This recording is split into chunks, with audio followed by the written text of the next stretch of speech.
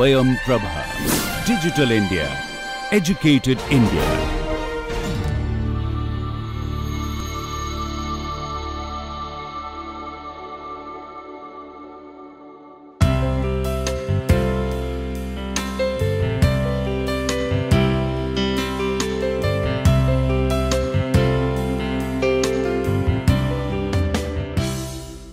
Good morning. Welcome to the second lecture of this week 5 for the ongoing online course on engineering drawing or architectural graphics, where we are discussing about the orthographic projections of planes. In the first lecture of this week, we have discussed about the orthographic projections of planes which are perpendicular to both the reference planes. So, both VP and HP. So, we saw how to draw, and I had given you an exercise of drawing orthographic projections of a hexagon with some given conditions to be drawn.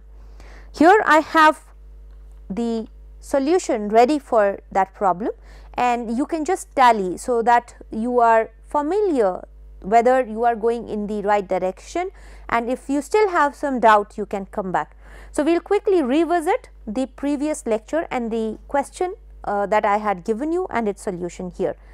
So, we had to draw a hexagon of side 3 centimeter which was perpendicular to both HP and VP, and its center is at 5 centimeter from both HP and VP. So, the first thing that we know clearly is that this hexagon will be seen in its true shape in the side plane, and then we will be drawing its center first to start with. So, we have this center at 5 centimeter from both HP and VP. So, what I did, I marked a center which is O, 5 centimeter from both HP and VP, which is here, and then I drew a circle around it. Taking this center, I first drew a circle which will circumscribe the hexagon, and then I drew a hexagon. Another condition which was given, that it has, the hexagon has two sides parallel to HP. So, we took it parallel to HP. If it was perpendicular to HP or parallel to VP, we would have got a hexagon which would have two sides perpendicular to HP like this. In this condition, this is the hexagon. Once we have drawn the hexagon, we will take the projections onto the VP and then HP.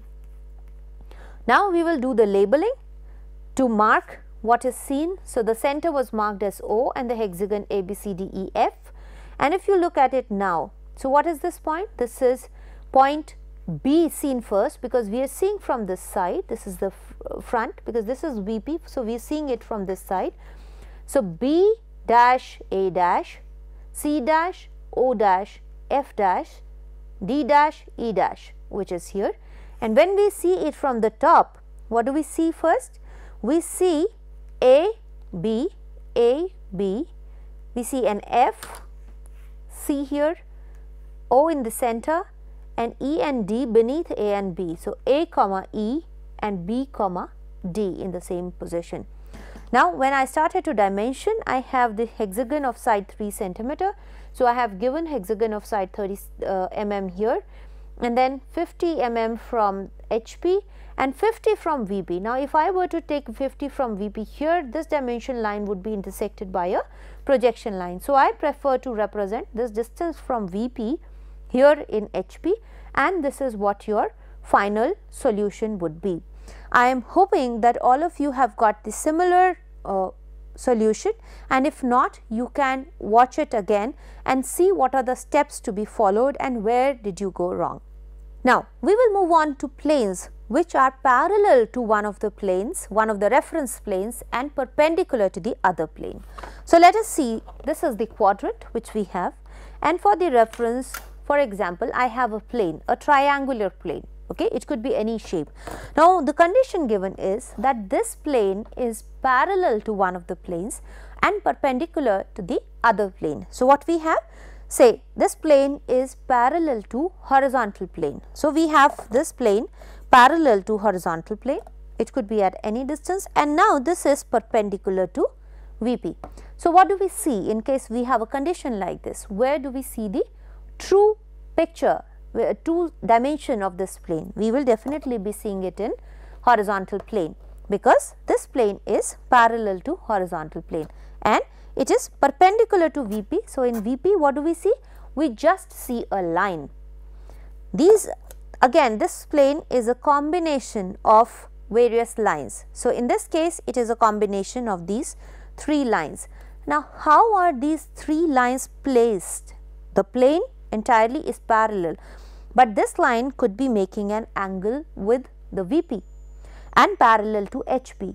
Similarly, the other two lines, the given condition is that all these three lines which constitute this plane are going to remain parallel to HP. So, we will see the true dimensions in HP and some skewed dimensions, some diminished dimensions in VP.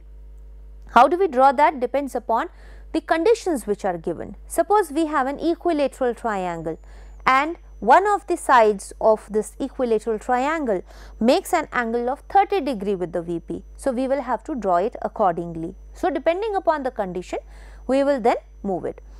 What if the plane is perpendicular to the HP but parallel to the VP? So, what we have here is, this is a plane, a triangular plane again, which is parallel to VP and perpendicular to HP. So, in this case what do we see? We see the true shape of this plane reflected, projected onto the VP, and in HP we again see a single line, which is exactly the same fundamental which we have been following so far. What will be the projection, what will be the reflection will depend upon what condition have we been given for its positioning. How is this triangle positioned?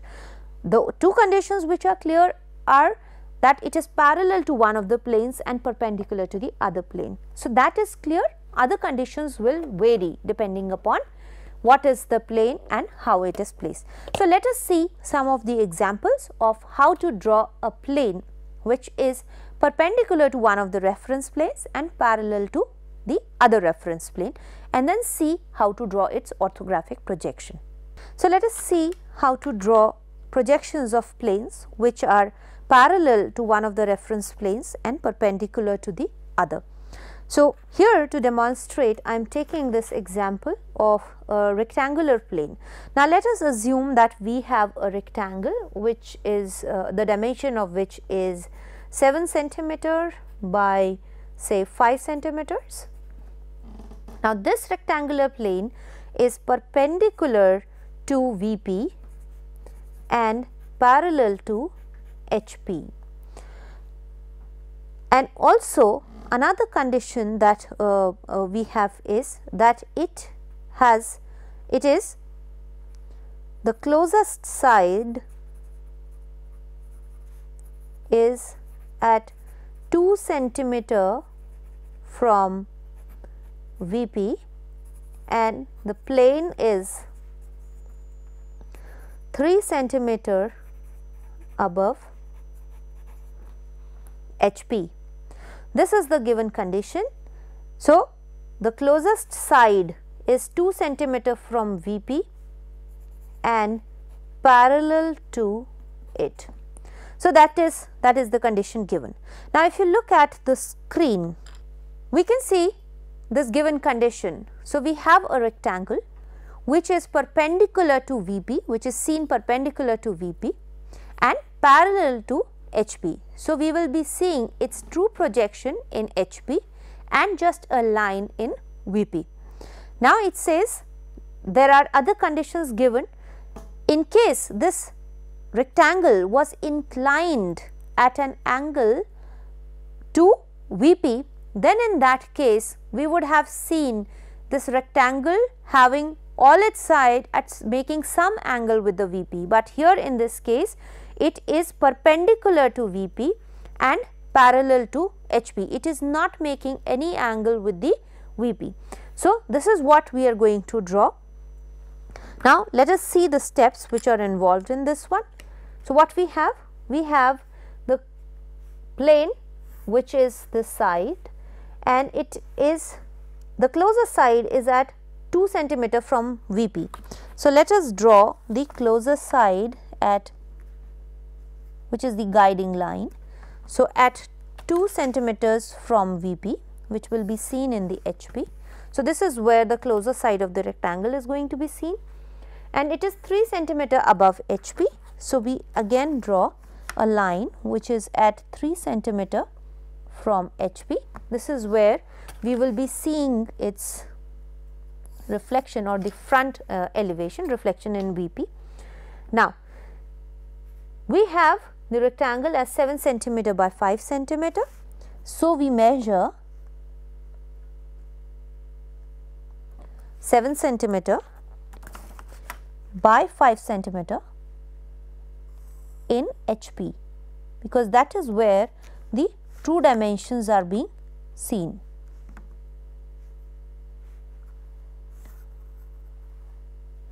So, what we have here is this rectangle of 7 centimeter by 5 centimeter, having its closer side from at 2 centimeter from VP, and this rectangle is perpendicular to VP and parallel to HP and at 3 centimeter above HP. So, what we have done already is we have drawn all these, we have fulfilled all these conditions here in this drawing. So, this drawing is our final projection. Let us just darken it. We have taken the projections.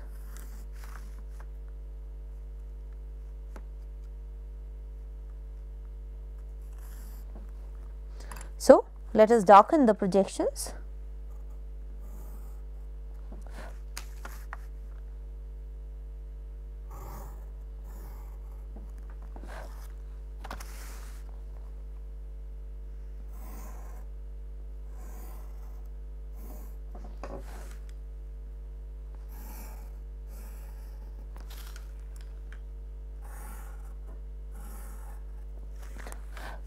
Now, if we have to draw the side elevation of this, since this plane is parallel to HP and perpendicular to VP, and if you visualize it, this plane is going to be perpendicular to your side elevation as well. So, we will be taking the projections, and as you will deduce the side projections, the projections on the side plane, you will see that it is actually perpendicular to the side plane as well. So, what do we get here? We get a line. Okay, I have already drawn the line, but let me just start by labeling it. So, what we have here is a rectangle, say A, B, C, D. This is the rectangle. Now, when we see this rectangle is parallel to HP, when we see it from the front, what do we see? We see D first, so D, and behind D we have an A. Here we see C, and behind C we have a B. Here when we are seeing it from the side, what do we see first? We see an A. So, as we go, this is the A, and behind A is also the B. Now, we see D here, and this is the point, this is the line where D is coming from the elevation also. So, we see D. So, D double dash comma C double dash, this is not DC, this is D double dash comma C double dash, this is A double dash comma B double dash. This is what we are seeing here. So, this is the projection of a rectangular plane which is perpendicular to VP and parallel to HP, and what we see here is VP, HP, and this is the side elevation. So, in this case, this is the left hand side elevation. This is the projection of this rectangle, and now we have to quickly dimension it. So, we have to dimension this rectangle, and only the conditions which are given here.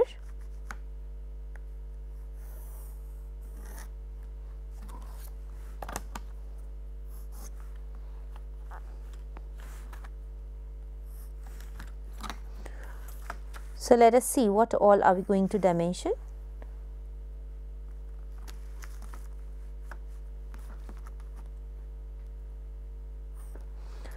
we have this rectangle 7 centimeters by 5 centimeters.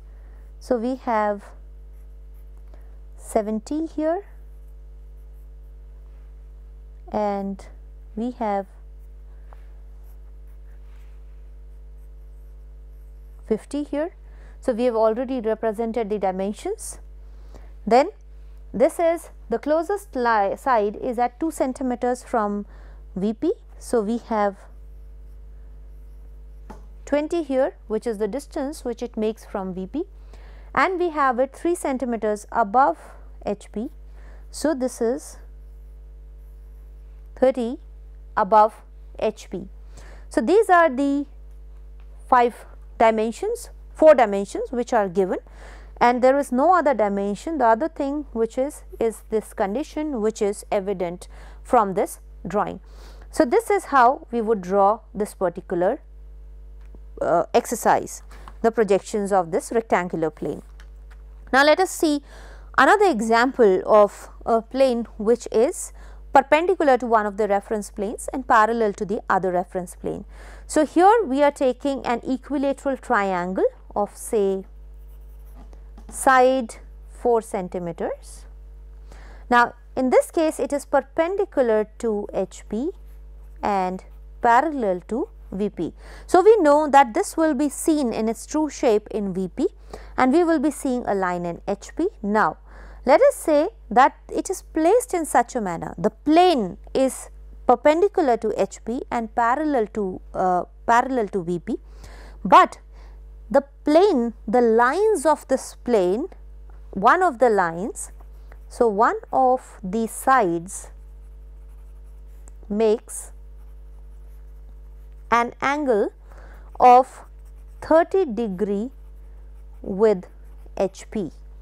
So, it is making an angle of 30 degree, not the plane, but the side of the plane is making an angle of 30 degree with HP. So, we have it perpendicular to HP and parallel to VP. It has its side 4 centimeter and one of its sides makes an angle of 30 degree with VP with HP, and lowest point is 4 centimeter above HP. We would need to know the reference of this.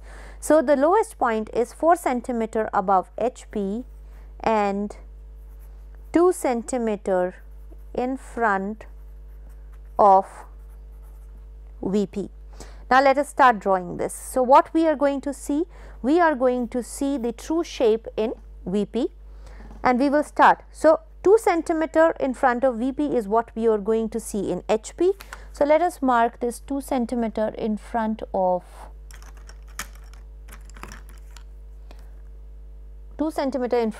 VP, which is where your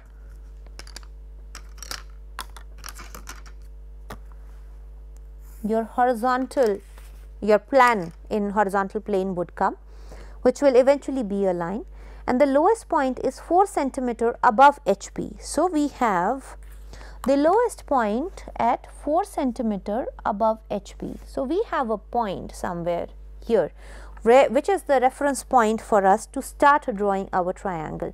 Now, this is an equilateral triangle and what we have is we have the side of this as 4 centimeter and one of the sides makes an angle of 30 degrees with HP.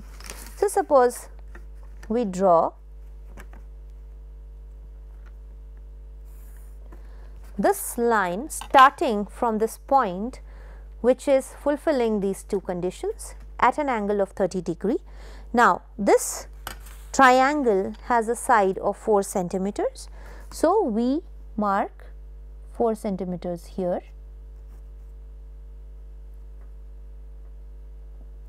So, this is the line which makes an angle of 30 degrees with HP, which is the reference here, and now we have to draw the equilateral triangle. So, simply you could just be taking, so we have to take it, so this is 30 degrees and the angle which is made between the angle of this equilateral triangle is 60 degrees. each. So, what we have is we have a line here, and then we have, so we could draw it using compass, or you could just deduce the angles, or you could draw it using the angles. So, this is our equilateral triangle in question. So, what we have here is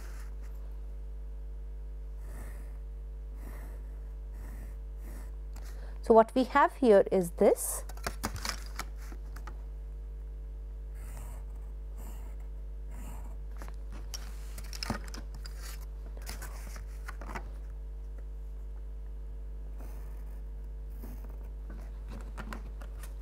Now, let us draw the projections of this triangle. Since both these points are going to be in the same line, this is what we get. So, 2 points on the same line represented or projected using the same projector, and 1 projector for the other one, and let us simultaneously draw the projection lines for the side plane as well.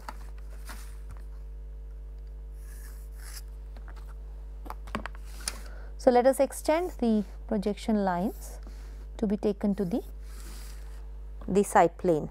Now, what do we get here? We get a straight line in HP, which is how it should have been because it is perpendicular to HP.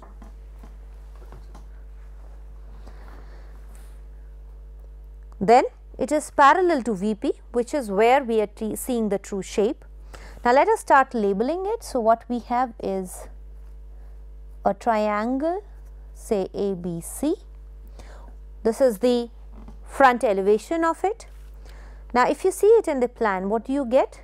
You get A, C and B here, because from the top you will see A first and then you will see C. So, A comma C, B here. Now, let us take it to the side elevation. What do you have? A coming and meeting with A here. So, this is the point A double dash, B and B. So, this is the point B double dash and C here. So, what we see? We see 3 distinct points in side elevation.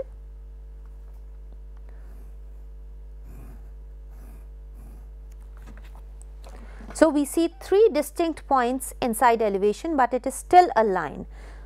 Similarly, in HP we see a straight line with 3 points where A and C are represented by the same point on this line, ACB, and in the front elevation we see the true shape of the triangle, which is how it should be because it is parallel to VP. So, this is what we get as the projection, orthographic projection of this. And now what we have to label is each one of this. So, what we have? We have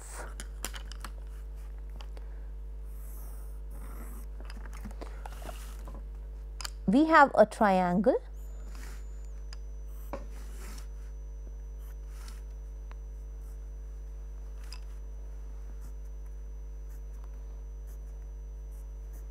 we have a triangle of side 4 centimeters. So, we have 40 here. Now, the angle which the side makes with HP is 30 degrees. So, you mark 30 degrees here, which is this. The other thing, lowest point is 4 centimeter above HP.